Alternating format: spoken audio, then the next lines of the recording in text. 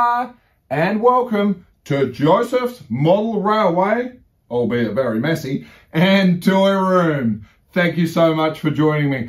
As always, just a little bit of housekeeping. You don't need to like, follow, or subscribe. I just put the videos out there where I can. Have a holly jolly great time doing so. I say that all the time because there's so much other stuff you need to do on YouTube. I don't want to take up your precious time. Get over to those other videos and check them out. They're good. Now, in today's video, Noodle Knocker Junction is finished. Oh, I was hoping you were going to be seeing that today. I've been very busy and the coastal scene is finished.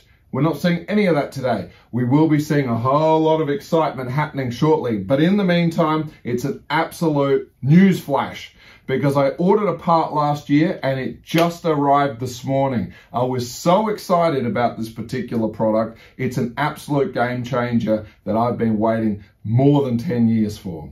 So what is it? Well, it happens to be from Hornby. It's the HM DCC Bluetooth Legacy Dongle. Now, for those playing at home, this is HM7040. Now, off the top of my head, I cannot recall what this product cost. It could be anywhere between $50 to $150. It's not even important at the moment. This is worth every single cent. And if you can find one, grab one. And here is why. As mentioned, I love the Hornby approach with the model railway. And when they brought out the Hornby DCC Elite controller, this was my forte into DCC. And I have no intentions of changing. So of course, for many of you that have gone down more advanced routes, you get committed into more serious systems. And I'm making reference here to things like Digitrax, the Loco system, MRC, forgive me, I'll need to look them up. I don't know because I don't use them. Gauge Masters Prodigy, NCE, Lens, ESU system, Bachmann. Okay, so there's heaps of stuff. We're not going into any of that. The Hornby DCC approach with the Elite controller was the simplicity I loved, and I do love it.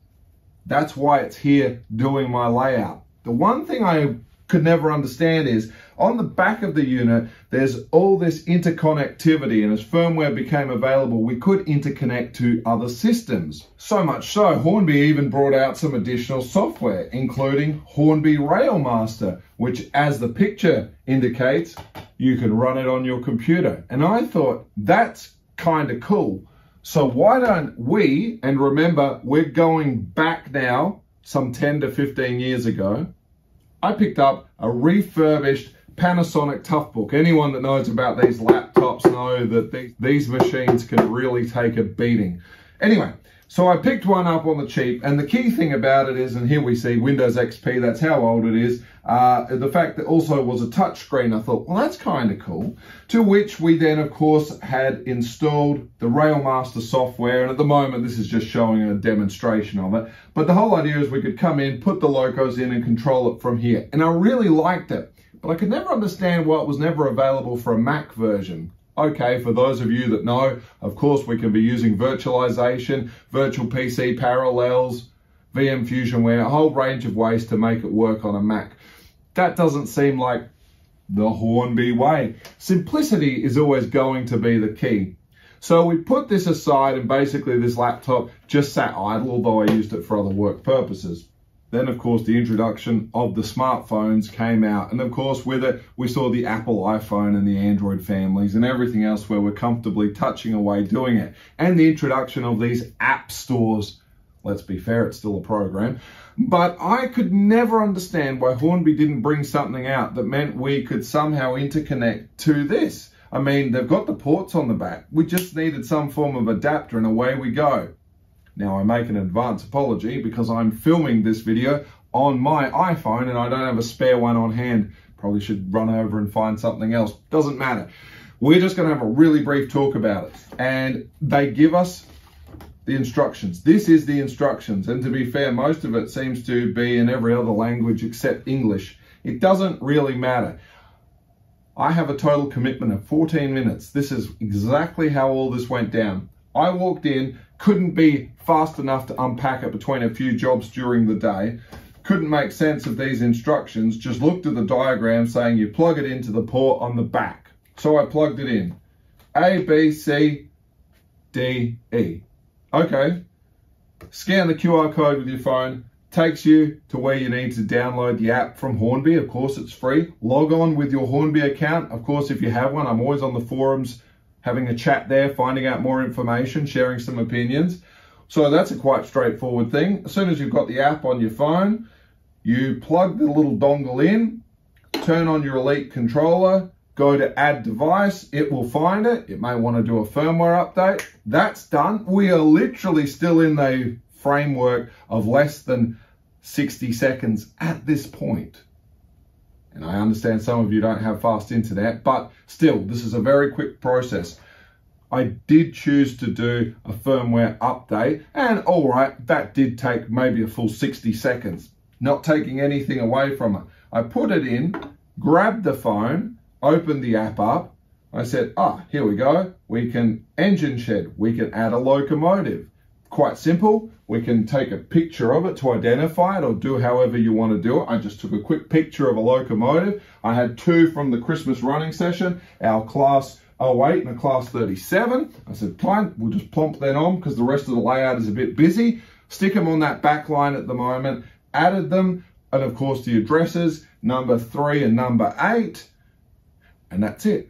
And then I turn the speed controller, the train moves. Push stop, it goes. It also uses the haptic feedback in the iPhone as well, so that as you're making it, you've got that tactile response that you've actually made a command.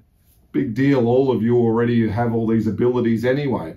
I didn't, now I do. Take my phone in a simple way and control the entire layout.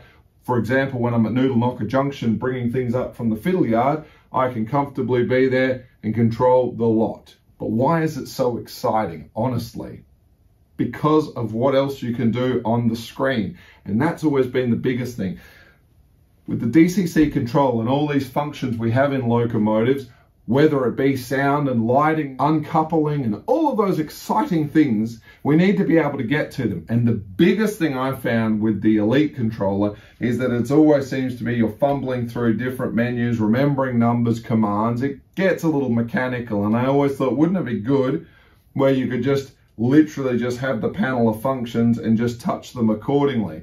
That's exactly what you have now. So when it comes time to just touching on the lights, maybe that's on function 0 or function 3, on, off, turn on the cab lights, maybe that's function 12, just tap it, away it goes. You can name it, you can assign it, you can do all of the things you've been doing before, but in a really simplistic visual way. We're gonna see a lot more on this, and I'm only just scratching the surface on how simple it is. So in less than 14 minutes, updates and everything aside, it's just been plugged in. Here it is. I've done nothing else to the layout but put the trains on, didn't even touch the controller, went straight to the phone.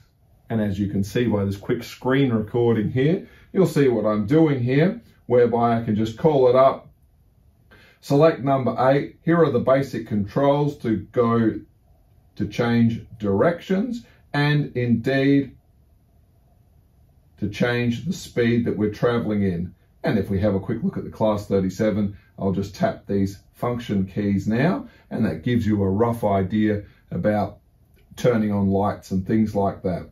Okay, let us see how we go with a bit of a demonstration. So here is the phone that I shoot the videos on. It's just an older style iPhone 12 or something, I'm not too sure.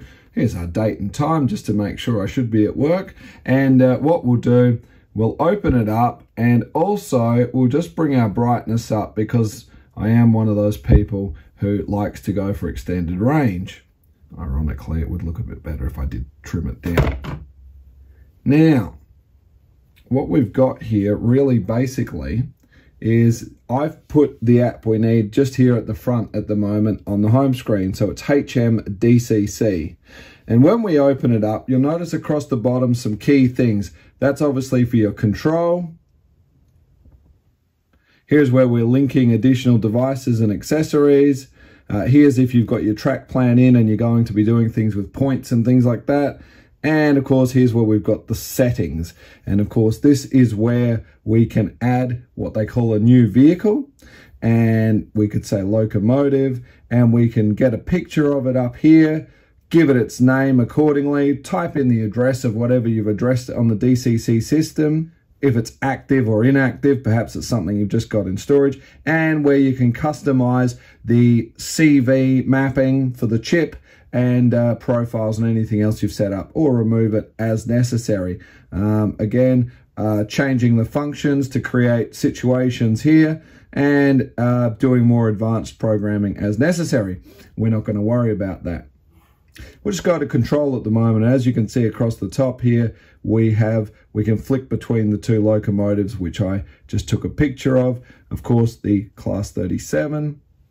And in the back there, as you can see, we have our Class 08, which I didn't even give a name yet. But I guess the key thing is, let's just bring that up at the moment. And of course, if we just bring the speed control up and change directions, you'll see we are in control of this locomotive. In fact, let's just slow him down. And it's nice that you get that feedback as it's going as well. If we swap over to the other locomotive, and I guess this was the point. Once again, the same thing. If we were to bring some speed up and change direction,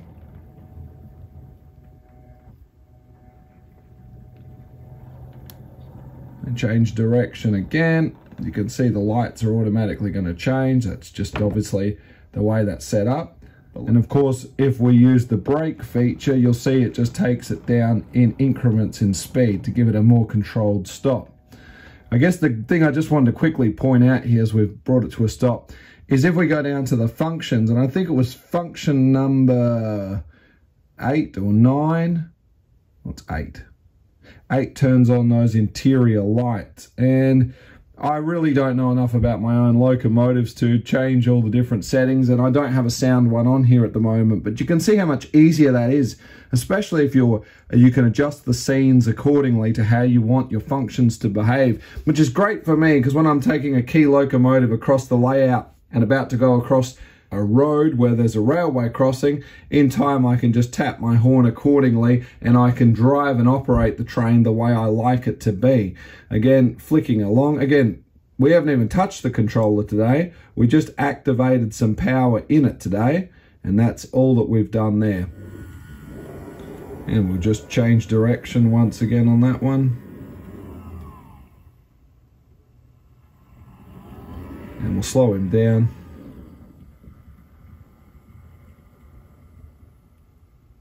And as always, if there's a situation where you need to stop and hit stop, it'll stop. So I think that's really good. So I think you can see just by a quick look at this how far this application will probably go along in time. And once you've spent some time personalizing it, this is a tremendous asset. But the fact you can now go along without having to plug into your boards, you've got this complete wireless solution from nothing but your phone and just an app, which again, no subscription, here it is for free. It's definitely been worth the wait. And of course you do have a master stop layout at the top, the same as you would have on the Elite controller with its big red button. So all in all, this is an absolute success. I can't wait to share more of this with you. So as you can see, there's really not much to it. It's just this little dingly that hangs out the back. And if we have a look how we plug in, you can plug into either of those Xpressnet connections at the back. It doesn't really matter. Plug it in and that's your wiring done. So hence you can see when I talked about 14 minutes, that's what it was all about. Ladies and gentlemen, I'm not going to say any more. You can see this is a whole video in itself that can go with some further exploration and what we can do. And as I get time to play with it, so be it. At the moment, with the scenes under construction, of course, I really am not running trains at the moment. But in the next couple of months, we'll probably have some back on again and we'll go delving further into this wonderful little device that has taken a long time to happen. But I must say, for anyone that's got a Hornby Elite controller, or I believe the Select as well, this really is a game changer. We can finally now bring Apple into the party and control it from our iPhones, and that's a big deal.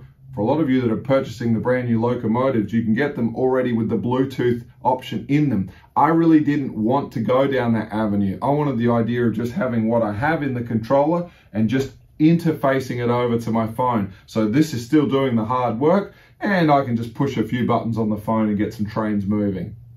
Girls and boys, ladies and gentlemen, as always, that is going to do it. It's a really quick snapshot of what the future has got. Hornby are finally delivered. Apple and Hornby, perfect unison, finally come together. Expect to see a whole lot more fun. We'll go into more depth on what we can do with this. But in the meantime, thank you so much for joining me. Do yourself a favor, go out and buy one, plug it in if you have an Elite, and let's have a whole bunch of fun. Till the next one, stay safe. Toodles!